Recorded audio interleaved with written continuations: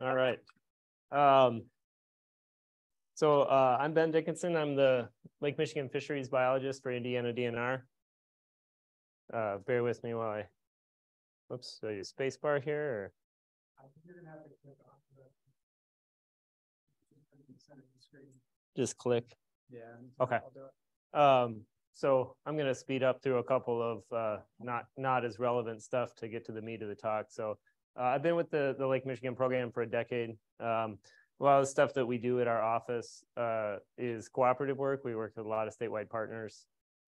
We do annual sampling for yellow perch and lake trout. The lake trout stuff was referenced in the earlier talk, the lake-wide assessment stuff. We do a lot of outreach like this, and we do an annual creel survey on the streams and the lakefront. If you guys have been out fishing, you've probably encountered our creel clerks before. So I'm going to talk a little bit about the mass marking project that was talked about with those coded wire tags and some Indiana specific results. Give a update on some yellow perch from a recreational fishery perspective. And then talk about a little bit about the predator-prey balance in the lake and how that relates to some of the trends we're seeing in our angler survey data and the recreational fishery for trout and salmon. So I don't know if we can, there we go. I'm going to be brief about this because we already talked about it a little bit in one of the previous talks, but the U.S. Fish and Wildlife Service is marking every single lake trout and every single steelhead and tagging them that goes in the lake right now. And they're clipping chinook salmon, and they make some wonderful maps like you see here on the right, which is the % wild chinook salmon for, I'm not sure what year that was that I borrowed that slide for, but lots of very amazing data are coming out of this project. And right now we're really looking at steelhead, which are a big deal in Indiana because we stock quite a lot of steelhead. So coded wire tags are super tiny. You can see on the left, that's my finger there with the little microscopic tag there. And they have a 6-digit code that's laser etched on there. And that's the same tag blown up 35 times. And you can see it starting on the right side there, it says 641 and then 090. And I've stared at a bunch of those. So I know that means that was a Trail Creek stock Skamania steelhead. So we can tell where the fish was stocked, who stocked it, what strain it was, you know, the size that it was stocked at. So we can really get a lot of really good data from this program. It wouldn't be possible without a lot of cooperation and a lot of agencies pitching into this. So the pandemic kind of threw a little loop in this plan. In 2020, the fish, everything except lake trout, we did not get those tagged. The pandemic lockdowns prohibited travel. So unfortunately, the 2-year-old fish out there right now, the chinooks and steelhead, they're not clipped or tagged. I borrowed this slide from the Great Lakes Mass Marking Project up in Green Bay. This was some of the earliest data on relative survival of steelhead. So these are fish caught in the open lake by boaters, and biotechs take the tags from these fish and look at where they were stocked. And early returns were the Indiana steelhead. On the left here, that the box plot, the black horizontal line there, that's kind of the mean relative survival. And you can see that Indiana is higher than Wisconsin and Michigan considerably. Probably a couple reasons for that. Number one, this is pretty preliminary data, and things tend to kind of even out over time. But Skamania steelhead are larger at stocking size than a lot of other state steelhead because Skamania steelhead, we spawn those in January and February, whereas the winter run strains get spawned a little later. So the Skamania have a couple extra months in the hatchery and get bigger. So they're probably at the early outset of the mass marking project, they're bigger, which means they're more likely to be caught by anglers in their first and second year. Just a hypothesis. And then it's possible that Skamania are more, susceptible to the boat trawlers than say a winter run or a Chambers Creek strain steelhead or something like that. But we in Indiana were extremely happy to see that our steelhead are performing well.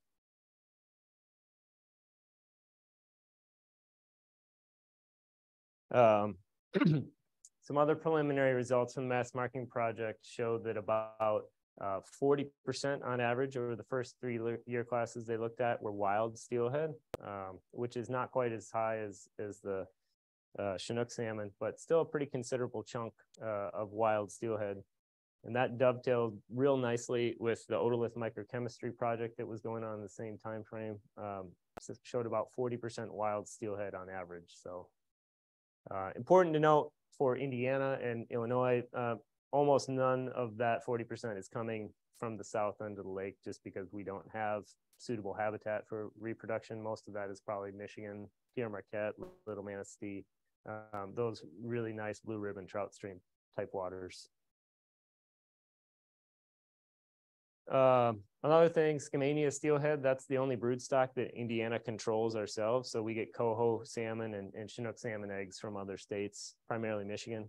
But we take Skamania strain steelhead eggs ourselves from Trail Creek. And we took a bunch of tags out of our broodstock fish to confirm that they were, in fact, Skamania strain. We really didn't want to be cross-contaminating, winter run steelhead and summer run steelhead.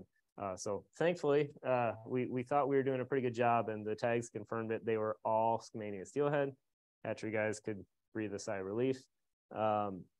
Interestingly enough, so we're taking these from Trail Creek itself, and only 85%, well, I shouldn't only, it's pretty high percent, but 85% of the fish were Trail Creek fish. 15% of them were strays from the nearby Little Calumet and Salt Creek stockings. So pretty close, they're 15 miles apart, but there was some significant straying from the nearby stocking. Other note on there, last year, I don't have this year's data yet because we haven't spawned them yet, but last year, about 3/4 of the fish were 3-year-olds and a quarter of them were 4-year-olds. So most of the Skamania appear to be running at age 3 compared to age 4.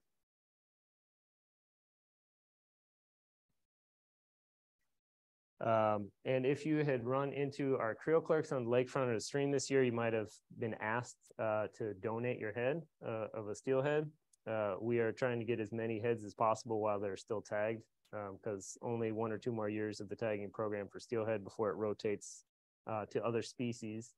And we're really trying to get those heads. So we got quite a few heads this year from our creel clerks, and we have a freezer. We got a little late in the year, but we got a freezer at Marina Shores in Portage and one at Washington Park in Michigan City. And we got about 100 heads that anglers donated to those freezers. So look for those next summer. We're going to get them out right away, hopefully at East Chicago Marina as well.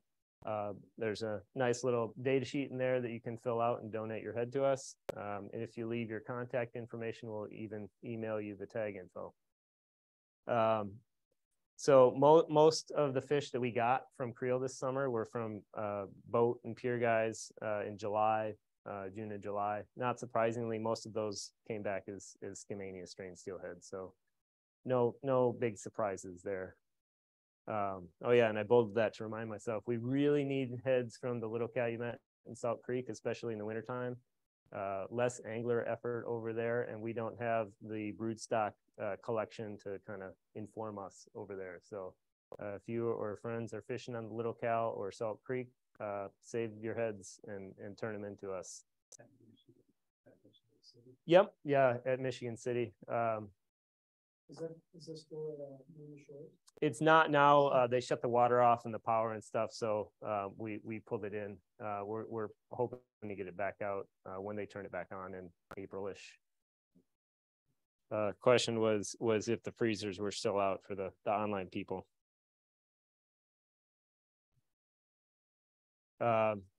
Shifting gears here to yellow perch, some of it was mentioned already in the Drowned Rivermouth talk, but the fishing, the yellow perch population has really fallen off, especially compared to the 80s and 90s. We've seen pretty poor recruitment, which is the term biologists use to describe spawning success, patchy fishing success. Something that some anglers have talked about, and I've noticed, is that we don't have long stretches of really nice conditions anymore in the summer. You know, we don't have a consistent thermocline. We get more frequent north winds, it seems like. The fish are more scattered. They might be moving deeper. You know, we pick perch up out to 80 to 90, 100 feet in our lake trout assessments. And that's no fun to fish in 90 feet of water for perch. So it seems to be shifting offshore a little bit, maybe. So I'm going to show some creel data here. The actual numbers are less important than the trend lines. So our orange line here is angler effort from our creel survey, and then the blue line is catch rate. So you can see that they're both kind of variable, and in the left part of that graph, which is 2000 to 2010, they kind of trend together. Makes sense, you know, fishing is really good. More people go fishing, they catch more fish. But then they kind of diverge in 2010, and catch rate kind of stayed. I mean, it declined some, but you know, not nearly as much as the effort there, which is pretty interesting, I think. I have some theories, but that's really all they are. I think a big part of it is that the effort is way lower. I think a lot of the kind of fair weather perch anglers, I mean, I think somebody mentioned it earlier that it doesn't take a $100,000 boat to go out perch fishing. Anybody can go out there with a hook and a sinker and some minnows and catch fish. And you don't have to be an amazing angler. And I think that a lot of the maybe less experienced and less skilled anglers have dropped out of the fishery, and only kind of the diehard perch anglers remain. So I think they're kind of artificially inflating the catch rate back to, you know, compared to what it was 30 years ago. And then also something that's very interesting is, I don't know if you can see this, but this is June. So June catch rate and effort are extremely correlated. And that's typically when perch fishing kicks off for the summer. And I think what's happened is that June fishery has gone away. We still see pretty decent catch rates in July, August, even into September and October now. But I think that people go out and get discouraged in June, or they don't hear anything good, and then they just decide not to perch fish later in the year, maybe. Even though sometimes into September we have great perch fishing, it's just not as many people participate.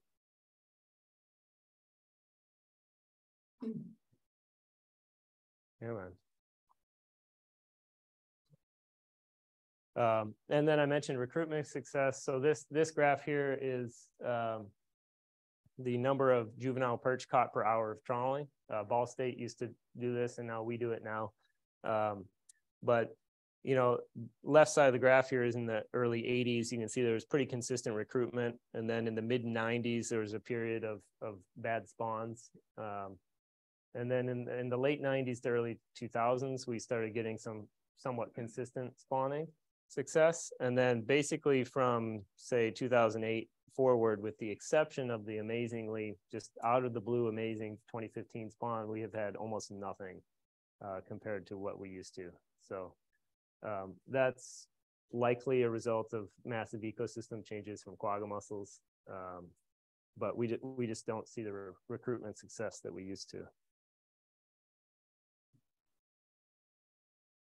Shifting gears a little bit again, back to trout and salmon. So this is the predator-prey ratio. And the reason I put this up there is to talk about kind of the predator-prey balance in the lake. This is what the lake committee uses to kind of set stocking policy at a large level. And it's three lines here. The top one is the estimated chinook salmon biomass in the lake. The middle one is the estimated alewife, which is the primary prey of chinook salmon. And then the third one is just the chinook biomass on the top divided by the alewife biomass. So we're basically looking to see how well they're balanced with this bottom graph. And then the red line, the red zone there is the danger zone. Basically that if that trend line gets up into that danger zone, that means we have not enough alewife to support the chinook salmon population. If it's in the green zone, that says, you know, hey, maybe this is more alewife heavy compared to less alewife heavy. So as you can see, the trend line there back in the 90s, there was a lot more alewife, a lot fewer chinooks. That really increased in the 2000s. Lots of Chinooks. They tend to be on the smaller side. Alewife biomass was declining during that time. And then really things changed pretty substantially in the predator-prey ratio. They're starting about 20, I don't know, 14, 15. There were some big salmon stocking cuts because of significant concern about the alewife biomass. And then you can see it bottomed out, that middle graph just past 2015, it almost bottomed out. The lake almost crashed. And then as a result of those significant salmon cuts, we've started to build back alewife biomass to some degree. And then the most recent value was 2021 there. We're in that green zone. So we're feeling a lot better about where the lake is today than it was 5 years ago. I said most of this just now, but we're cautiously optimistic. Yesterday, we officially announced in Indiana a modest Chinook stocking increase, 50,000 fish, which is about an 8% increase to our total Chinook salmon equivalent. So it's certainly nothing major, but it is an increase. That's pretty big news because going back 10 years, there were pretty substantial cuts. So we feel pretty good about where we're at now, although, it's inherently a unstable system with alewife being a boomer bust spawner. So, obviously we keep monitoring this and updating that predator-prey ratio every year. But pretty big news for the Chinook salmon increase. I'm going to go through this pretty fast since I think we're getting short on time here. But I'm going to show you some creel data from trout and salmon. This is catch rate. I think the scale's cut off here on the left, but the trends are what's important. The blue line on top here is coho salmon. This is the boat fishery in Indiana. So you can see it's very dominated by coho salmon. Not a surprise to most people who know our fishery. And then the green is lake trout. So the lake trout have been ascending. Those are the two main stories, that coho remain pretty strong and lake trout have been ascending in Indiana in the boat fishery. And then this is kind of what I want to talk about a little bit, since we just talked about Chinook stocking increase. So this graph is the estimated number of Chinooks caught in our stream fishery. And you can see on the left, it goes back to 2002, really variable. And that's from alewife year class strengths and just kind of the nature of a salmon run, right? If it's a cold, wet year, maybe it's a better run than a hot, dry year, that sort of thing. But you can see in 2014 and 15, it pretty much drops off a cliff and stays there. And that was immediately following a big lake-wide Chinook cut. We heard from our anglers a lot, hey, this salmon cut, it's ruined Indiana fishing, you need to stock more fish. Well, the thing is that Indiana doesn't really have any wild reproduction, and we didn't cut salmon stocking until 2017, where that little black arrow is there. And Chinooks spend at least 2 years out in Lake Michigan before they return in the fall. So the red arrow there in 2019 is when we would have expected to see the result of our Chinook cut in Indiana. So it crashed probably 5 years before we would have expected to see a result of that. And that's purely a form, the reflection of poor survival out in the lake. The alewife population was way down. Survival, Chinooks need alewife to survive. They just weren't getting enough food to make it back to adulthood in Indiana. And then we can see that this is mass marking data that I pulled out, and this is it only goes to the 2016 year class because that's when we switched the tags over to steelhead. But you can see starting in the 2011 year class survival, this is a trend of survival based on lake-wide recoveries of our fish. On the left there in 2011, very high survival, pretty linear trend down to the 2016 year class, extremely, fast decline in survival. But kind of some good news. This is the catch rate of our stream fishery. I'm using rate because the fishing effort varies considerably. So, 100,000 angler hours versus 20,000 angler hours, that changes a lot. But catch rate is kind of more important to us because that's what we think of as fishing success. How many fish you're catching per hour. And as you can see, catch rate, this goes back to 2007. Catch rate from like 07 to 13 was pretty high, and then it dipped down substantially with the exception of 2017. And then started trending back up after 2020. And I just pulled this data like 3 days ago from our creel, so it's a little preliminary, but 2022, our stream fishery catch rate was the best that we've seen since 2007, which was surprising even to me. But there were more Chinooks in our streams. I saw more Chinooks in one day this year on Trail Creek than I had in like the 5 years combined before that. So really strong run of Chinooks this year, which was awesome to see. And this is that same data, but I've also adjusted it for the number stocked, because the number of stocked salmon has gone up and down. So we started stocking, our cut got down to 75,000 fish annually a few years ago. And then starting in 2020, we're back to our normal pre-cut level of 225,000. So once you adjust for those numbers, the green circle there, last few years, we've seen really good catch rates, more returns than we would even expect. So that means that survival is going up of our fish rather than down. So that's an extremely encouraging sign. And I would anticipate really next year, if this trend holds, that we'll have a stupendous fall return. So feels really good to say that. It's been doom and gloom in all these meetings for a decade about, so hopefully I'm not wrong. And then this is similar. This is the boat fishery for salmon. The blue line is Chinooks and the orange line is coho. You can see that same trend tracking just like the year class strength. This is fall nearshore boat salmon fishing in Indiana. So declining survival, declining catches. 21 and 22, it's starting to get back up to kind of where it was pre-stocking cuts. And then since I was talking about steelhead earlier, I've been talking about kind of the catch rate per fish stocked. And the blue line is the Chinooks. That was all the data I was just showing you.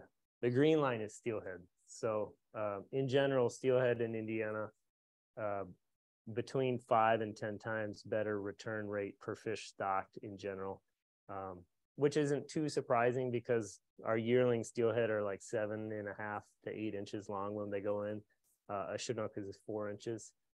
Just a bigger fish. They have a more flexible diet. They have a lot of advantages. They're also, I think, easier to catch in the stream. They're still feeding in the stream. So just in terms of the stream fishery, steelhead are a lot more of a return. The flip side of that is in our hatchery, you can only, in the space that you can make 15,000 yearling steelhead, you can do 75,000 Chinooks. So it's not a direct one-to-one trade-off.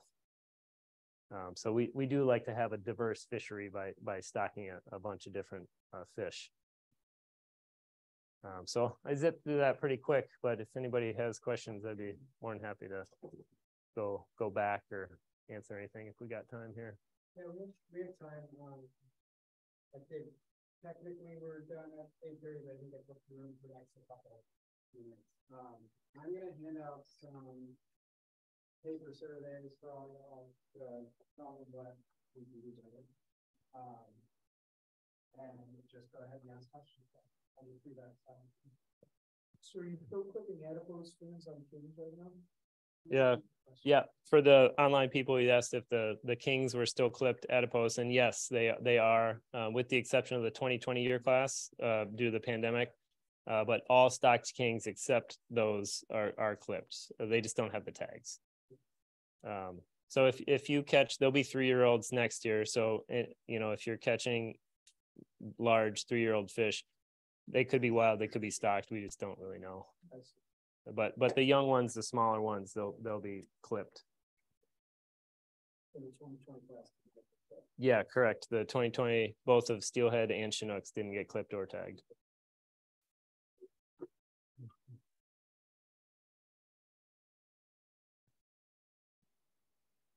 Do you have any online questions?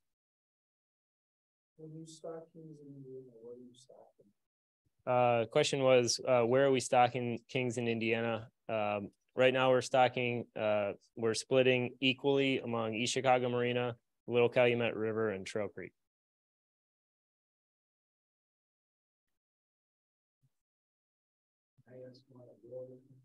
Sure, yeah. Where's the whitefish for forage or among the belt? Was that company green? Oh, yeah. Oh, you're back. Yeah. Oh, I was like, wait, the question online was the whitefish foraging at Gumby Reef, and the answer was yes. And which reef was the big school of drum? Wilmette Reef. Wilmette, the drum was on Wilmette Reef. Those were nice drum. They look pretty big. They were all last size. Yeah, I know you like drum, Dale. So yeah, yeah. I wasn't surprised, to see that offshore because I've caught them in 70 feet of water before salmon fishing, and well, I mean that was a little bit of a surprise, but yeah. Not unheard of.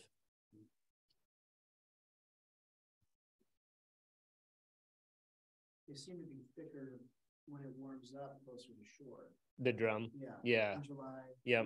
I think they follow the alewife in when the alewife come into spawn, and they kind of like June, July.